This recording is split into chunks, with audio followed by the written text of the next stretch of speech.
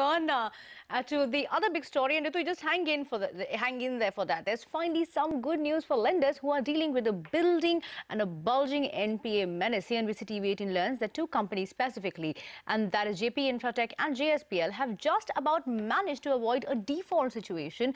In fact, Ritu Singh has been tracking that story. She's already with us, and Nisha Poddar as well is joining in to take us through the details. So Ritu, I'll come to you first. How exactly has JSPL Infratech managed to save face, and what's the road ahead now?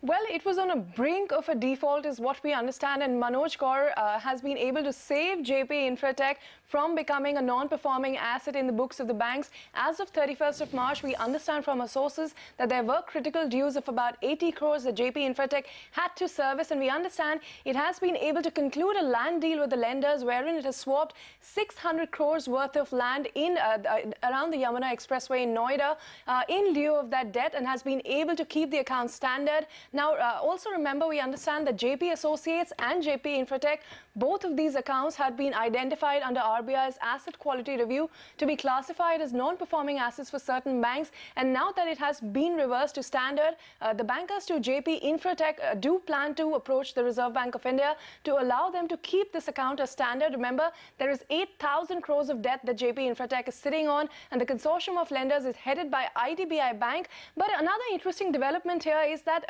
JSPL Infratech has also submitted a long-term plan for bringing down this debt burden. What it has offered is two parts. One, that it will offer about 3,500 crore of land in the long term to bring down its debt burden, and two, it'll securitize the Yamuna Atoll Expressway for about 15 to 2,000 crore is what it'll raise from lenders outside of the current consortium. So we understand that JSPL Infratech is already in talks with Yes Bank, with IDFC Bank and L&T Finance to raise this additional amount, part of which will be kept aside in an escrow account, which is 600 crores to service debt, and the remaining bulk of it will be used to finish its Wishtown project in Noida. JP, of course, did not respond to our queries.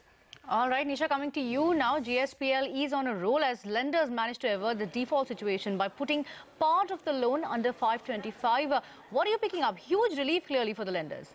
Oh, that's right, and that's what is reflected in the share price as well, Kritika. In fact, in the middle of the trading session today, suddenly the stock spiked up by almost 7% because that was clearly a relief rally coming in. Since morning, traders, dealers, everybody had been speculating that there will be a huge amount of default on the JSPL account, and it could be considered an NPA. So the classification of JSPL on the books of the banks was a huge cause of concern for the shareholders and for the markets. But the rally really came in, and we did gather from sources who are directly involved in the situation of JSPL that 45,000 crore rupees of debt is a big worry for lenders. But some lenders have managed to put a portion of their entire debt, that is 2,500 odd crore rupees, as refinanced under 5/25, which means that some of the pressure of repayment of principal amount would be taken off from JSPL, which is finding it difficult to really service the huge amount of debt they have on the books. Remember, the big amount of worry for the lenders is also coming in because of the commercial papers in which JSPL is said to have defaulted to the mutual fund industry. So that is a big concern, but at the moment that particular situation is averted for the last financial year is what I do gather. All right, ladies, thanks for joining in with both those exclusive details. Of course,